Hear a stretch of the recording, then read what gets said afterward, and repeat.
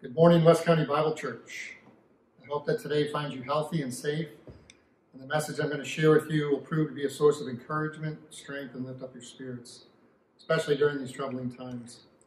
First, let's get through a few announcements, and first couple I wanted to do are just personal announcements, and after 7 failed attempts and 4 different stores over 3 weeks, yesterday I finally struck gold. I found 12 rolls of toilet paper. Woohoo! In my lifetime, I never knew that toilet paper was going to be such a valuable commodity.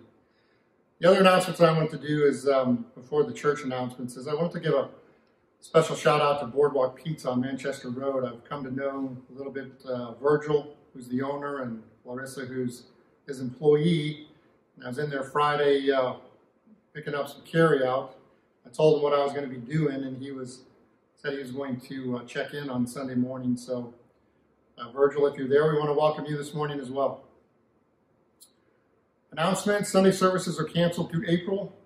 We will continue to stream the messages via our church Facebook site every Sunday at 10 a.m. Ask your friends and family to join us each week. And then next Sunday, April 12th, which is Easter, Josh is going to be giving a special Easter message, which you're going to want to make sure and check out and invite your family and friends. On the 19th, 2 weeks from this Sunday, we're going to participate for the first time ever in communion together via Facebook. So in preparation, make sure you have elements at home to do this. You don't have to go out and buy grape juice and matzo crackers if you don't have them. Just use what you want and be ready for that special time together. We also need volunteers for our new personal care service ministry. You've recently received an email from me explaining our new personal care services plan. We want to continue to be the church by loving and caring for one another, even when we must maintain social distance from each other. If a need arises, please take advantage of this service.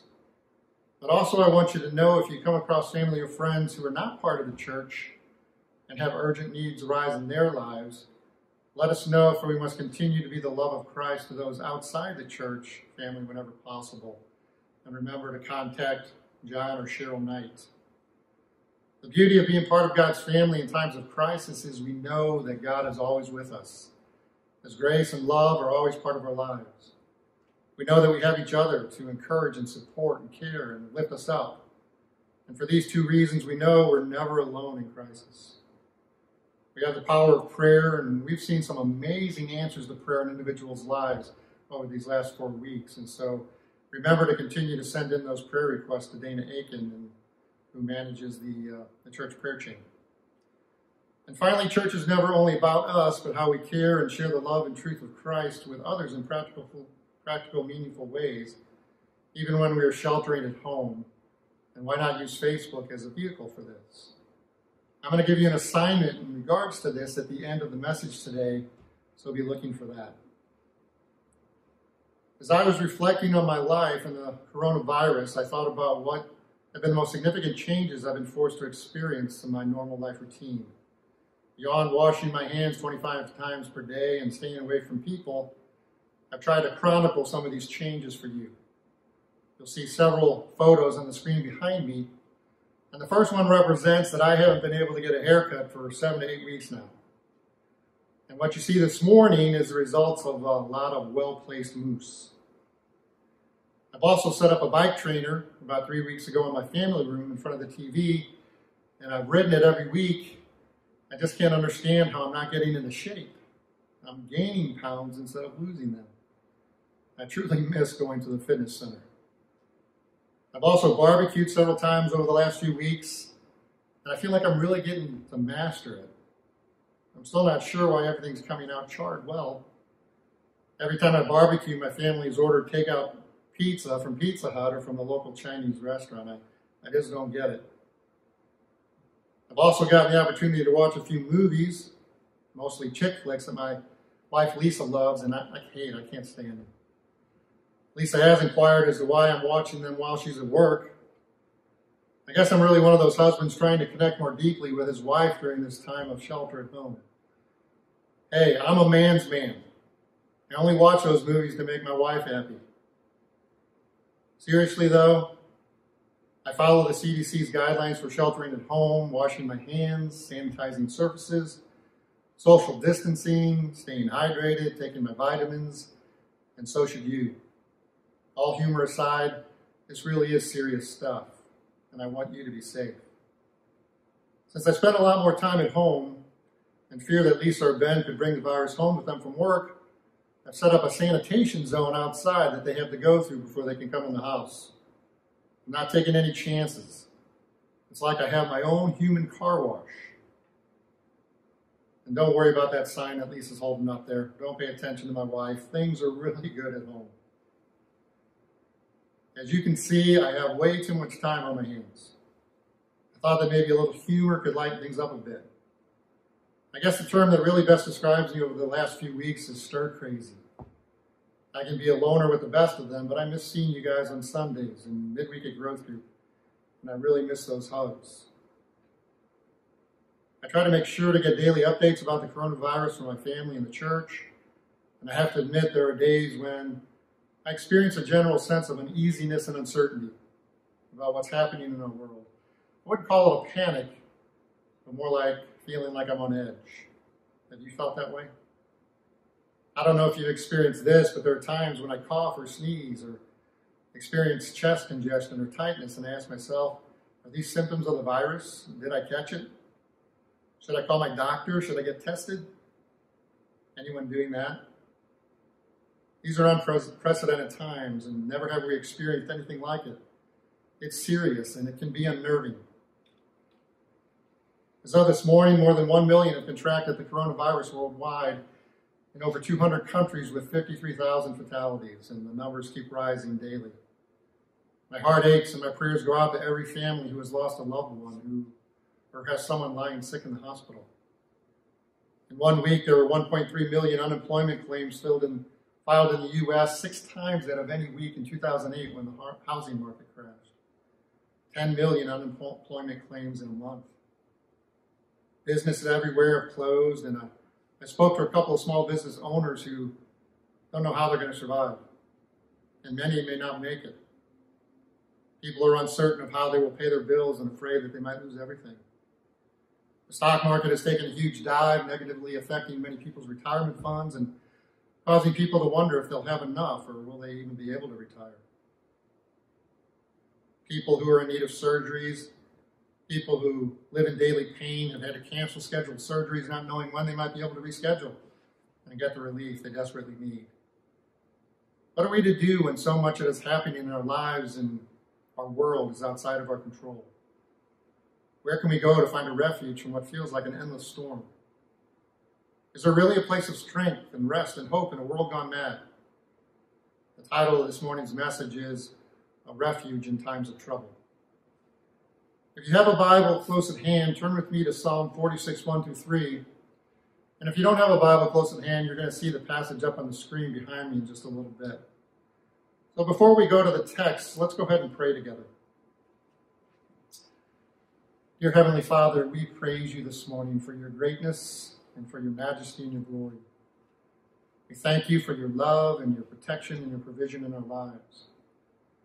And we want to lift up this morning those who have lost loved ones, and we pray that you comfort them in their grief. We want to pray for those who are sick and that you put your healing touch upon them and that they come to full recovery. We want to pray for the first responders, the doctors and the nurses, heroes on the front line, that you would sustain them and strengthen them and protect them from getting sick. We want to pray for the president and his task force and all the government officials who are in charge of making decisions, and we pray that you give them wisdom and guidance and discernment. We pray for medications that will work, and Father, we pray for a vaccine that could be produced quickly. Father, we ask that you rid the world of this virus and return people to health, to their family, to their life, and to their jobs. And through it all, we pray that people would turn to you, that they would find you, find your love and grace and mercy and forgiveness, and place their faith in your Son, Jesus. And we ask all this in his name. Amen. Well, if you're at Psalm 46, 1-3, let's go ahead and read there.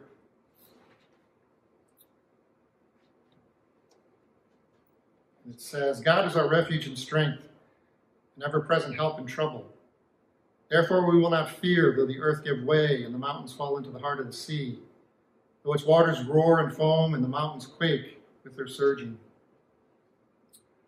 Well, David, the writer of many of the Psalms, is speaking of a time, possibly an experience in the present or a time when he remembers in the past that his world was in chaos. The earth was giving way beneath his feet. The mountains were quaking, crumbling, and falling into the sea. The ocean waters were roaring and foaming and surging out of control. The language he is using seems to describe a deadly earthquake of which the region of Palestine was known for in that day.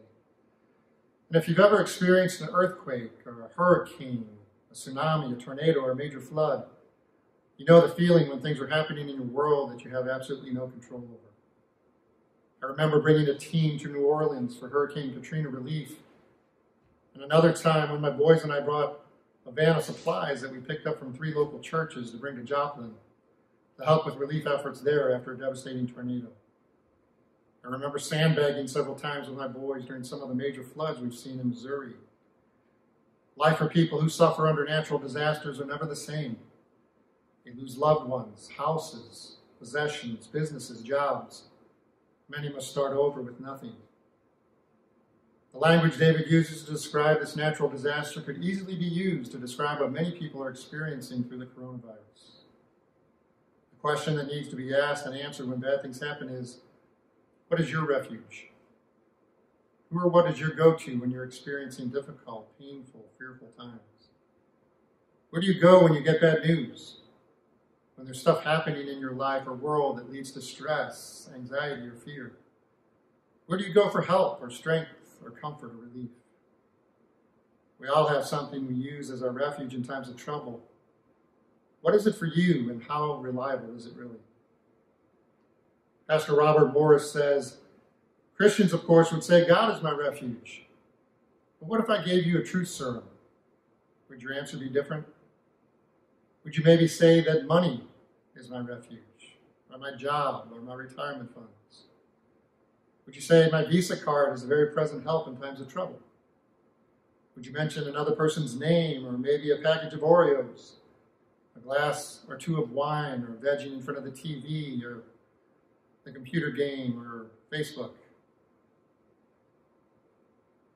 Everyone needs a refuge, but that refuge should be reliable and trustworthy, someone that can give lasting comfort, strength, and relief in troubling times, someone who can calm fears and give lasting peace, who has the wisdom and power to change things.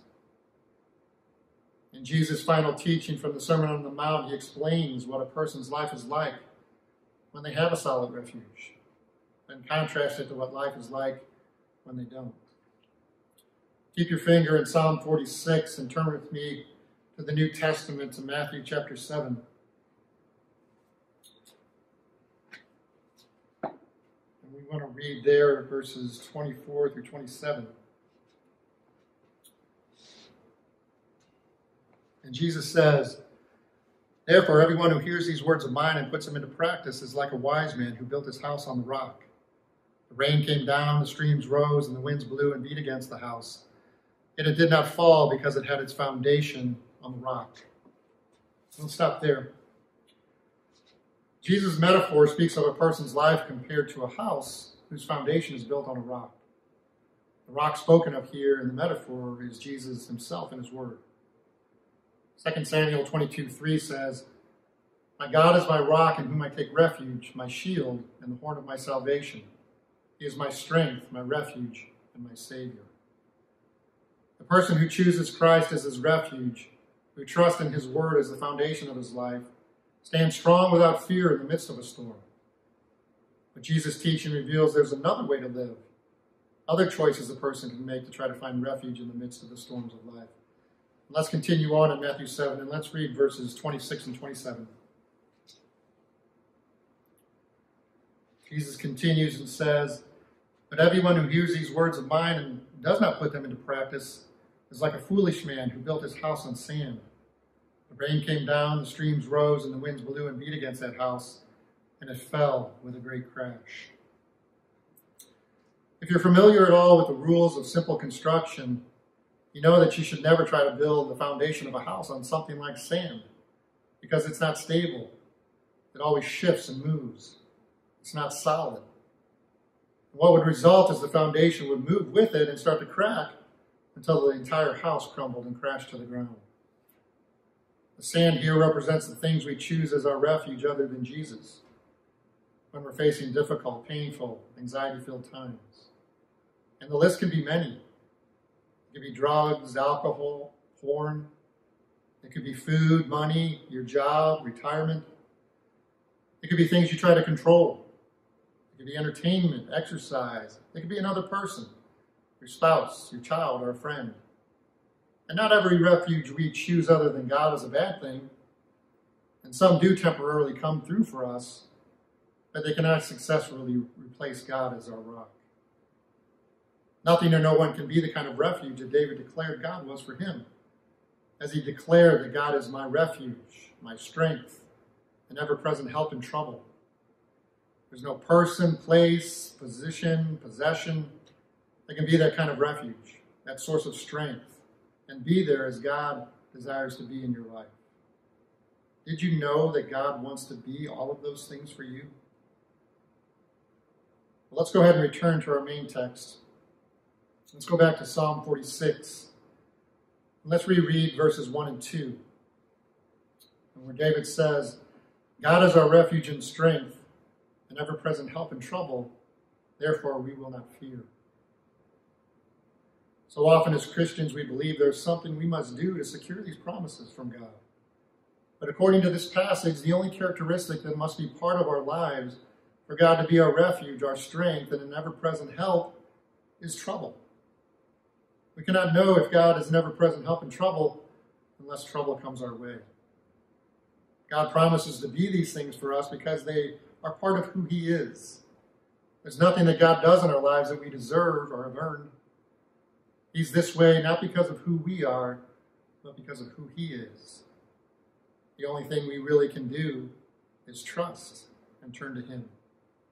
So let's go ahead and take a closer look at these three aspects of who God promises to be in times of trouble. Let's take a look first at what the word refuge means. It means a place or person that provides safety. It means being sheltered and protected from pursuit, danger, or trouble. It means that to which one turns for help when in desperation. And God desires to be a refuge for you in times of trouble. How about that word strength? Strength means reliability in withstanding pressure, force, or stress. It's the power to act on behalf of another with great endurance. It's the condition of being free from defects or flaws. And God has an inexhaustible supply of strength that he wants to share with you. And finally, how about that word help? It means to carry another's burden in order to lighten the load. To offer all of one's resources and services to the one in need. To do everything in one's power to make things easier to handle. And God wants to help lighten your load in troubling times. And concerning being ever present, John 10, Jesus says, no one can snatch you out of the Father's hand. And in Hebrews 13, it says that he will never leave you or forsake you. And then in Romans 8, Paul says, nothing in all creation can separate us from the love of God that is in Christ Jesus our Lord. So when we face difficult times, we draw near to God. We worship. We're thankful. We're thankful for the blessings that are still in our lives. We pray. We go to his word and trust in his promises. We cast all our anxiety and the cares of the world on him because we believe in our hearts that he truly cares for us. We're in the midst of a global pandemic, a virus, a disease that has spread to over 1 million people throughout 208 countries and territories and has led to 50,000 deaths. The consequences have been extensive and far-reaching, radically changing life as we know it. It's placed the entire world in a panic. Will I contract the virus? Will I and my loved ones make it through this ordeal? And when we're faced with things outside of our control, we can begin to question life, question our own mortality. We begin to think about death and what's after this life. Is there a God, and will I be okay with God when it's all been said and done? And when honest, we feel insecure about that. We fear the unknown and the uncertainty. We've heard stories of heroic first responders, paramedics, firemen, policemen, heroic doctors and nurses, and other medical professionals, all putting their lives on the line to help and treat the sick, to find medications and vaccines, something that will lead to the cure, that will save people from death. And the beauty of their efforts is that only a small percentage of people who contract the virus will die, somewhere between 1% and 4% right now. What they're doing gives us hope for this brief life we have here on earth, that we will be victorious over this hidden enemy, and life as we knew it will return. But there's another pandemic that is rarely spoken of. And this one is a spiritual pandemic that has been around almost since the beginning of time. It infects every person who has ever lived.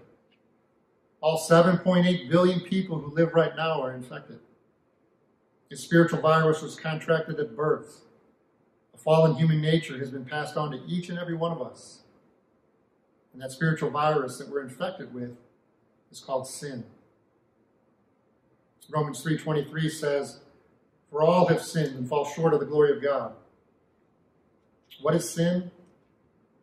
A transgression of God's moral law. Sin is an offense to God's holy character.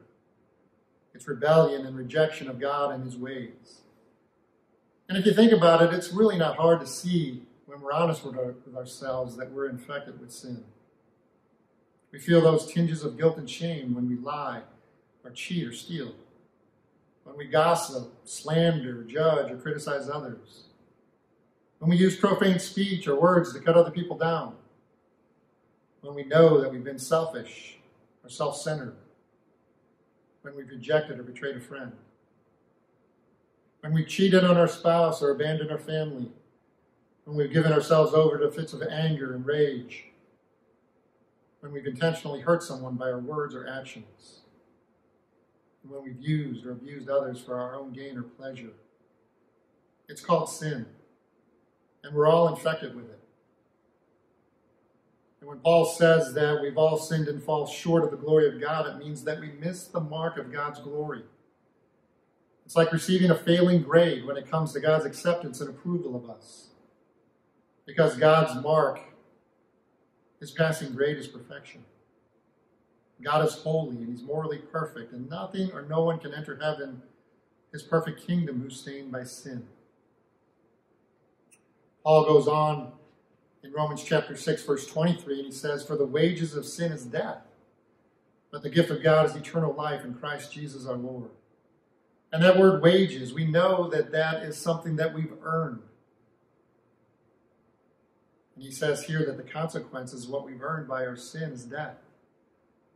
And it's just not speaking of a physical death when our existence here on earth comes to an end, but it's also speaking of a spiritual death, an eternal separation from God. Human beings can find a cure for a virus, and by doing so, they can save many lives. They can prolong people's lives. But the reality for us all is that 100% of us will die. And while it's probably not going to be from the coronavirus, we know that all of our days are numbered. And not one of us knows which day will be our last. And we have no cure in ourselves to overcome the spiritual pandemic we're infected with. The prophet Jeremiah 17:9 is quoted as saying, "The heart is deceitful above all things and beyond cure. Who can understand it?" And what Jeremiah is trying to tell us is that we're self-deceived as to our own true condition, the true condition of our hearts. And we try everything in our own power to cure the spiritual virus, only to fail.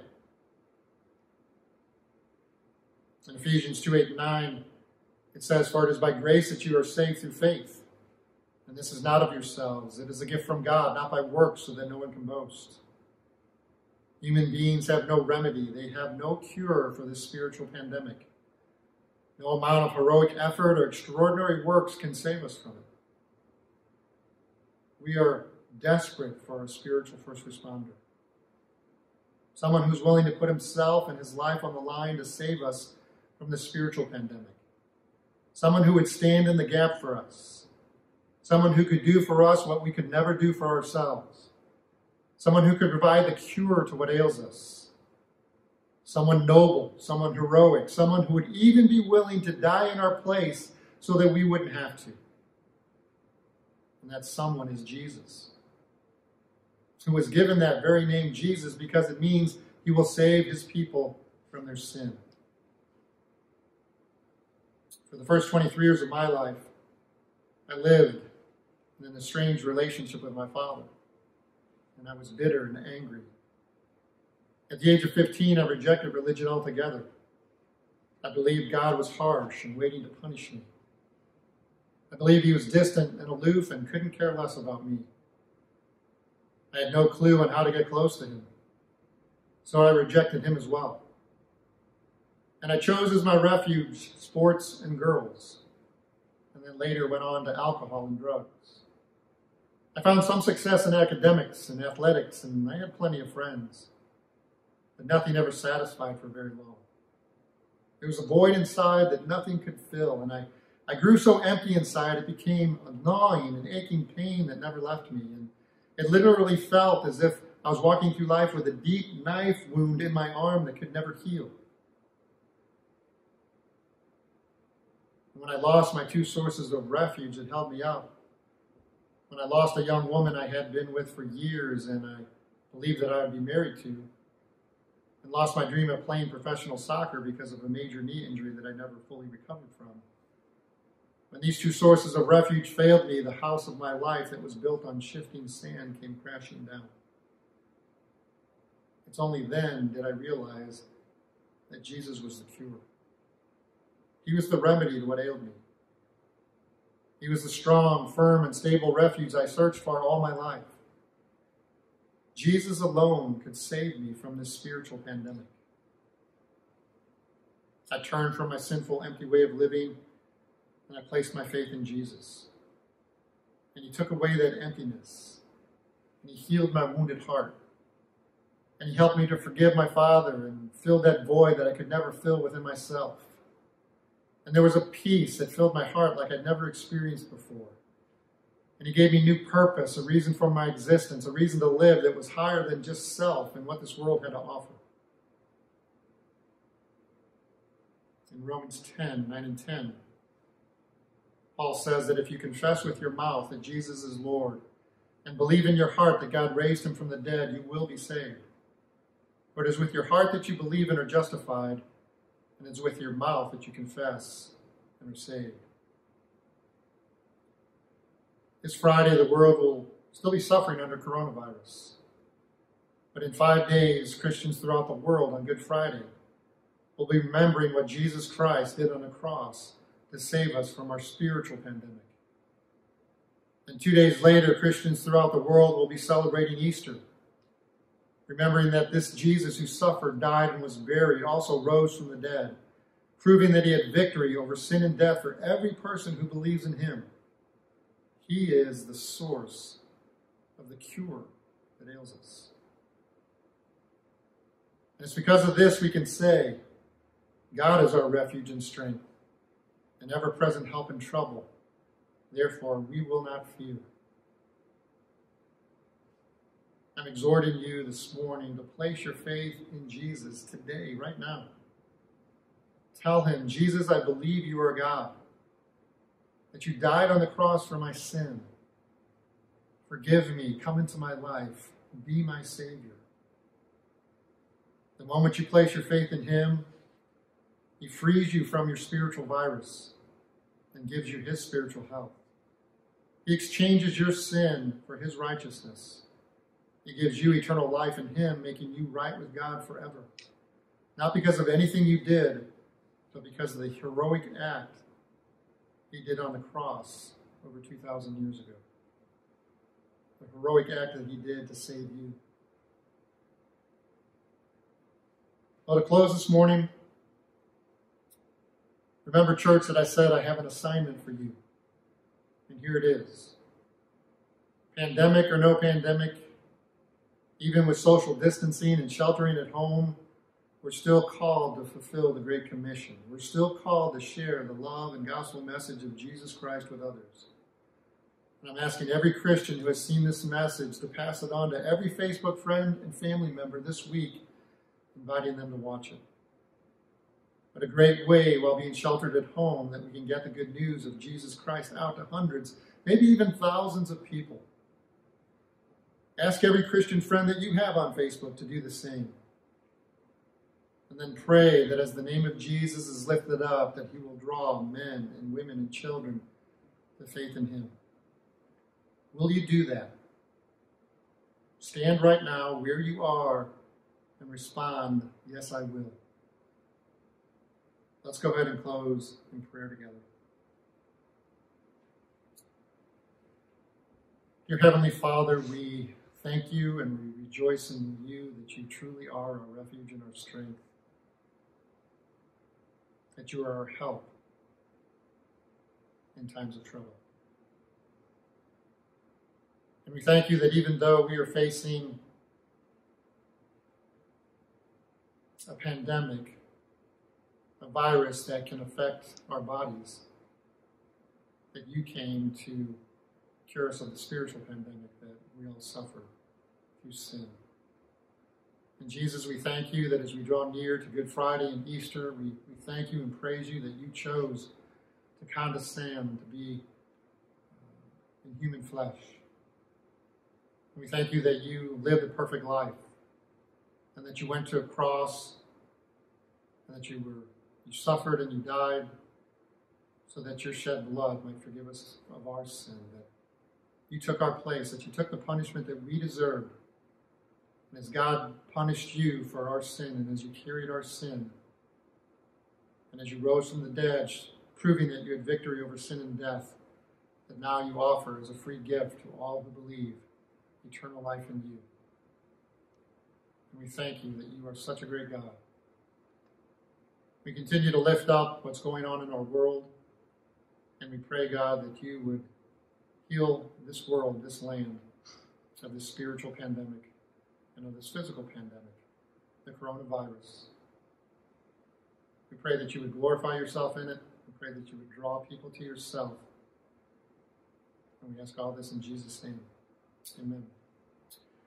Well, this week I want to encourage you to seek God, to pray often, to be safe, and have a great week as we all prepare to celebrate the resurrection of Jesus Christ. God bless.